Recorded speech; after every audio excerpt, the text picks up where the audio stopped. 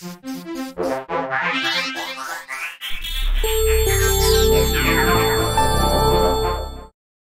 in this video we're going to talk to two survivors of a caravan sway crash who are lucky not to be killed. We're very grateful that they're brave enough to stand up and talk to everybody about exactly what happened there, because the idea is that you'll watch this and then you'll learn from those mistakes and not make them, and so you too won't end up inverted on some highway somewhere waiting to be cut out of your crashed vehicle. Now the combination you'll see in the video is a 2008 Pajero and an MDC off-road hybrid caravan.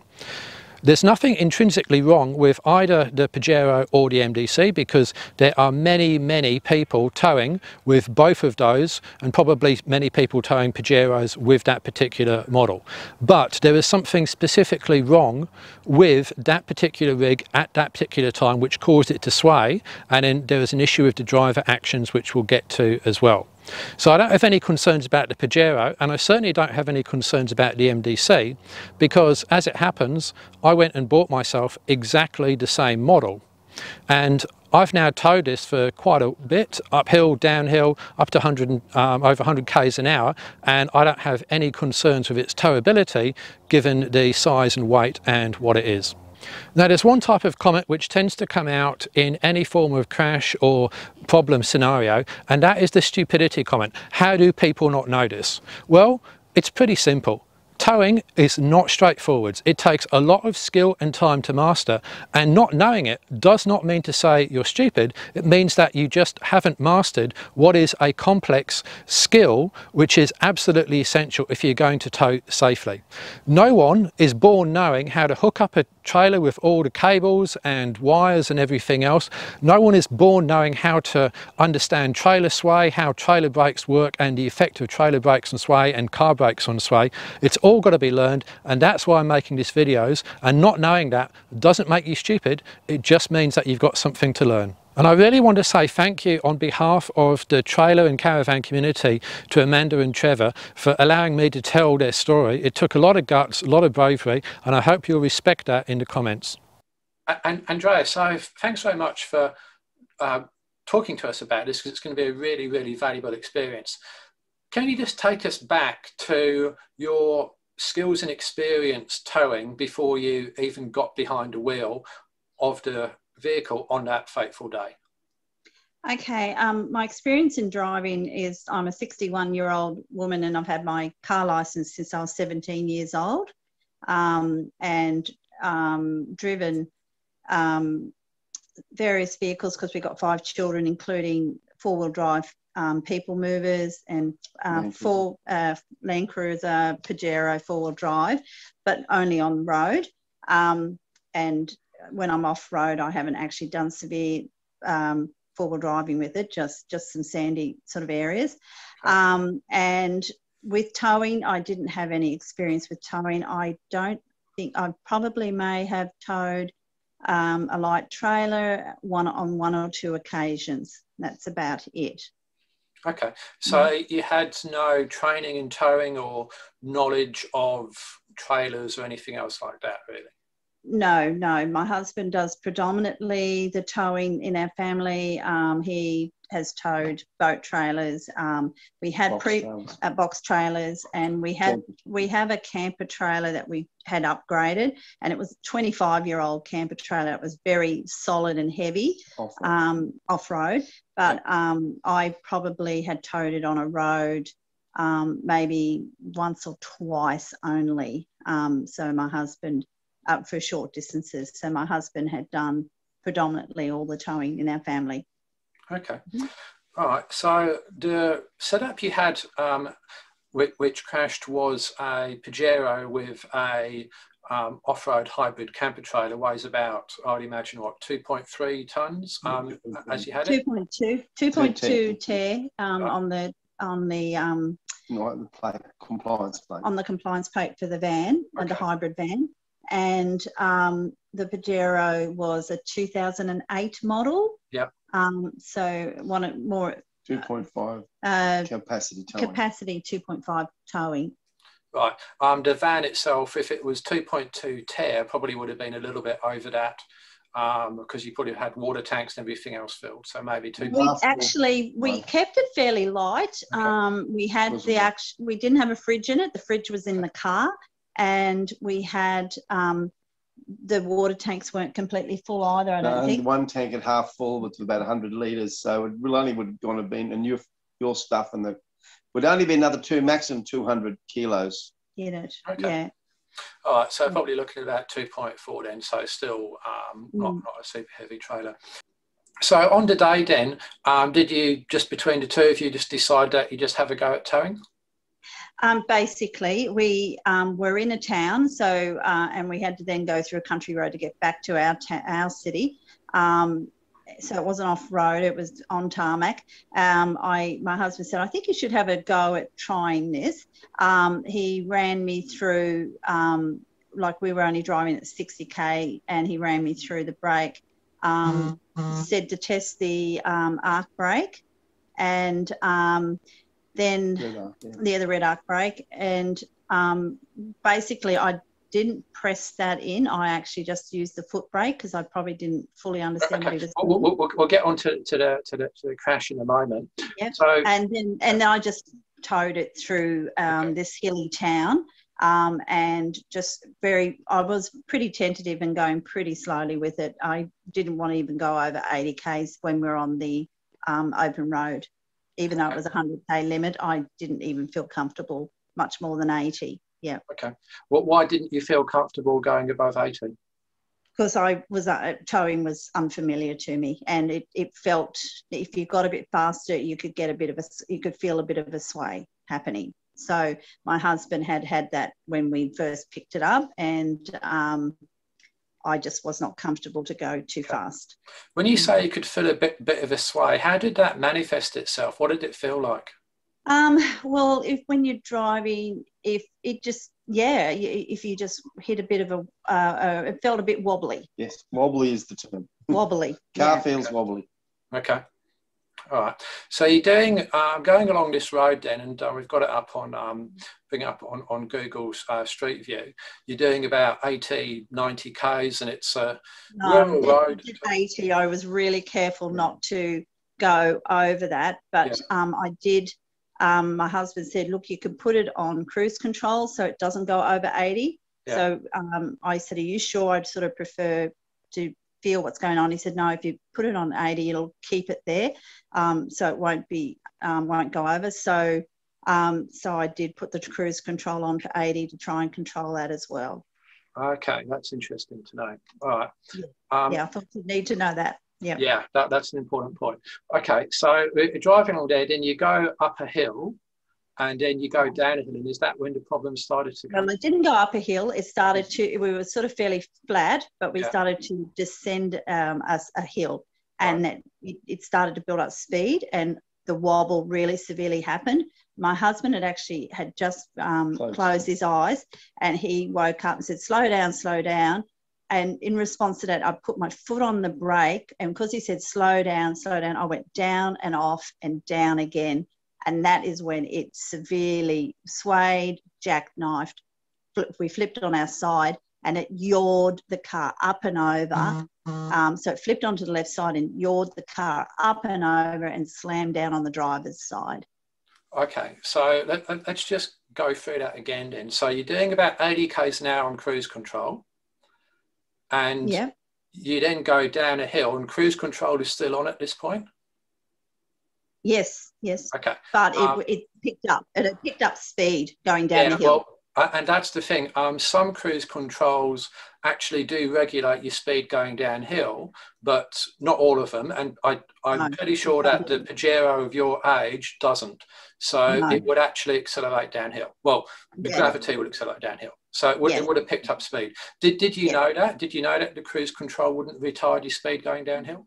Yes, I did feel that, but I was a bit distracted in that there was a lot of cars lining up behind us because we were doing a slower speed. So I was a bit anxious about that. I was feeling anxious at the whole situation. Couldn't see that we're coming up to a hill. It sort of came down and away from us. This hill is renowned for taking out trailers and trucks and things. So I wasn't aware of that. And so once I realised we were picking up speed, it was a bit too late by then. The wobble was severe. I hit the brakes, but it was too late. Okay. We were out of control. And your instinctive reaction was, of course, with all your years of driving experience, you slow a car down, you press the foot brake. Absolutely, yeah. Right. That's what You're feeling the trailers start to wobble more and more. You put the brakes on. How much time elapsed between when you felt the first wobble and you realising you were going to be crashing? Not very long at all. It was probably 2 seconds. Few seconds, really. Yeah, 2 to 3 seconds since when my wife said to me, what did you actually say? I can't remember what you said. I said, hang on. No, I know, but you said to me, there's a wobble or something. I don't know what you said to me. I can't recall. I can't remember. Andrew said something to me, the car's wobbling, and then I said just slow down, and I said slow down again. So whatever that takes, by the time we said that, and then she just said, hang on. And I said to myself, I can't believe we're crashing. Yeah. Okay. Yeah, because if you look at all the sway videos on YouTube, it's probably about 4 seconds between when the sway develops to when it's out of control. It's absolutely. Really quick. I would attest to that. I would say 3 to 4 seconds, and you've got nothing. And it's a blink. Well, it's not a blink, but it's gone. It's 4 seconds. And you're just in there for the ride. You can't control anything that's happening. Yeah. Okay, so that is explained what the lead up to it and what actually happened there. So what's your learnings and takeaways from this? Well, for a start, for myself, it's not to have me behind the wheel until I am trained in towing. We intend to enrol in the road tech course, which is 2.5 hours south of us at another city. And my husband has more experience in the towing, so when we do pick up and take delivery of our new van, it'll be pretty much will be his. He'll be behind it. But the other thing we want to look at is having it set up before we even leave Brisbane when we do pick up. So making sure everything's set up with tyre pressures and everything like that. There's apparently a professional group that can come to you and actually weigh and you'll look at your setup and tell you how best to set up the van. So I actually would like to, when we take delivery of it, book those people as well in Brisbane before we even leave to come home, because we're 5 hours north of Brisbane. So that's my takeout from there. We've asked about, are there other devices we should put on the van? The actual manufacturer of the distributor feels that's not necessary. He feels it's more about your tyre pressures and how the thing is set up to prevent wobbles. So for us, we're not looking at extra things like sway bars or any of that kind of stuff. But we just want to gather as much information as we can. It has left me very nervous about driving or towing it ever again. I will do the course because I do believe you have to be available in case if we're out and about and my husband is unwell or something happens and I need to be able to be the second driver. I need to be competent to do that. But I still will probably prefer for him to be even if I do all the course, I would prefer for him to be towing. So that's my takeout from it anyway. So thanks to Andrea and Trevor for sharing what's a very valuable experience for us all, and we can all learn a lot from it. So I'm going to get onto a few points that we can take away from their experience in a moment. But before I do, I want to talk about the towcar that they have replaced their old versions with. Now obviously in that crash, both the trailer and the towcar were written off. They have replaced the trailer with exactly the same model again, but they have changed the towcar from a 2008 Pajero to a 2017 Prado, and that actually has a number of advantages for towing.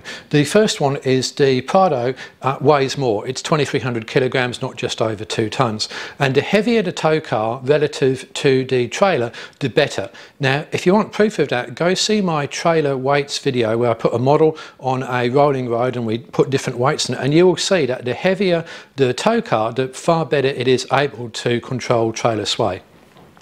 Next point is the Prado has got something called trailer stability control. Now that is an electronic program on the towcar which detects the onset of trailer sway, and it individually brakes each wheel to cancel it out. So that's not a preventative measure, that's a detective and recovery measure. Now I've got a specialist video on that to explain exactly how it works, but it is something well worth having, and it works automatically, you don't need to switch it on. Now, 5-star safety, I'm going to talk a bit about 5-star safety again in a couple of other slides, but for the moment the Prado is a much newer design and it has a 5-star safety rating, whereas the older Pajero doesn't, so that's important as well. And then finally, both vehicles are all-wheel drive, which means they can drive all wheels all the time, even on high traction surfaces like dry bitumen. Now that's an advantage for towing, not just when you're accelerating on wet roads, but also when you're slowing down, using the engine brakes, going around a corner, and I find it useful even when you're backing and manoeuvring heavy trailers. So all-wheel drive is an advantage there. Now the Pajero can often be run in 2H mode, two-wheel drive only mode, but there's no reason at all not to run it in 4H mode with the centre diff unlocked. That will just give you all the extra traction for just a tiny extra amount of fuel use.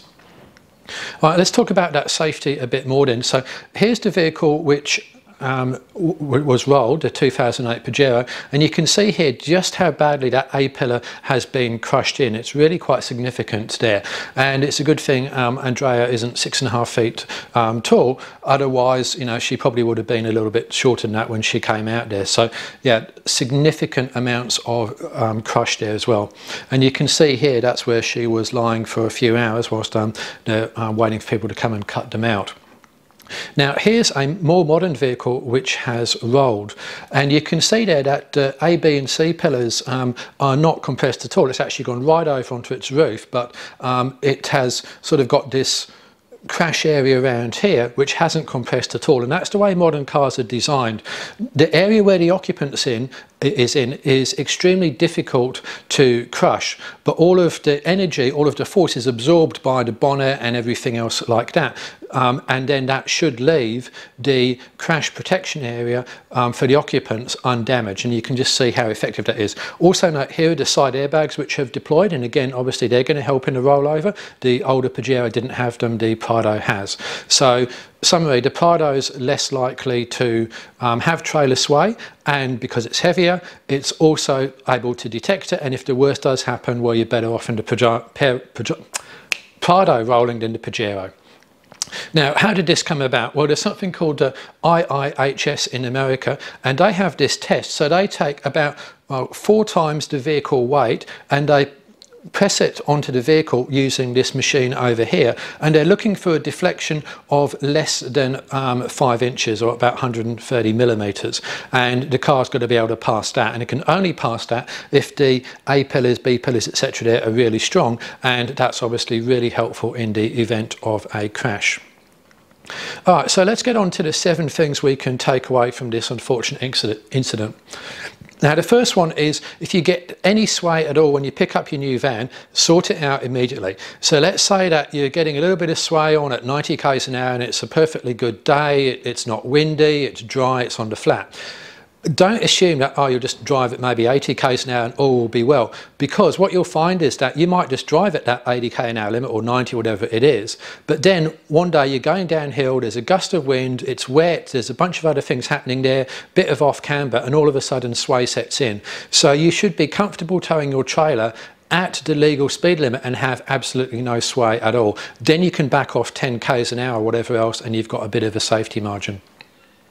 You've also got to know what causes sway as well. So when you go downhill, you are more likely to get sway. I've got a video on 10 things which cause trailer sway. So you know heading downhill, it's a good idea to back off the power a little bit, and you just reduce speed. Also, a good tip is that when you're coming downhill, knock the vehicle into a lower gear, even in automatic, yes, you can do that, and just set that trailer brake sensitivity so a small amount of brake pressure on the tow car has a relatively large amount of braking pressure on the trailer, and that will just help you keep any potential sway under control. Now, use the trailer brakes to kill sway. This is really important. So whenever you have trailer sway coming on, the thing to do is not to accelerate, not to brake, keep the car nice and straight as best as you can and press that electric brake controller to activate the trailer brakes. Now when you do that, you have to ensure that it actually will activate the trailer brakes, because if the dial is turned all the way to the left in some cases, it will activate the brakes, but such a low sensitivity it won't do anything. So you may need to press the button and turn it to the right in order to get any effect. Now this is something you can actually practice, so you don't need trailer sway to onset for this. Next time you're cruising at 100 k's an hour, something out of 90, whatever your cruise speed may be, and there's no one else around, it's not going to slow down rapidly. Just try coming, keeping the accelerator exactly where it is, press that trailer electric brake controller button, and you'll feel the whole rig slow down. And it's a good idea to practice that before you get trailer sway.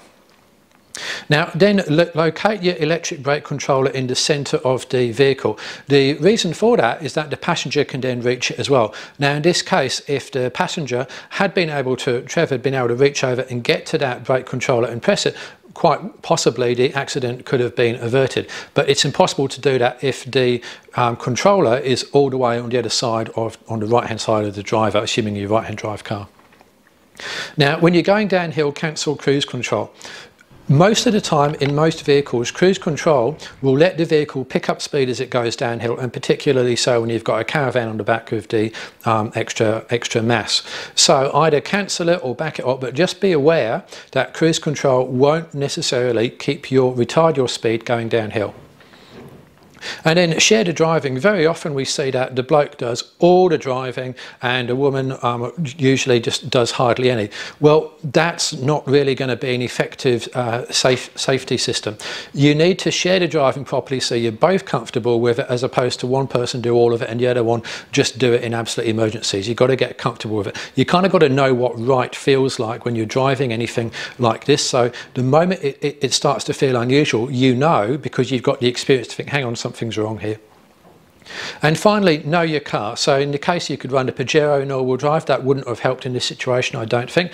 But every little bit does start to make a small difference. And have a good read of your owner's manual. There might be some hidden gems in there specific to your car about what you can do, what you can't do, etc. Maybe bust a few urban myths.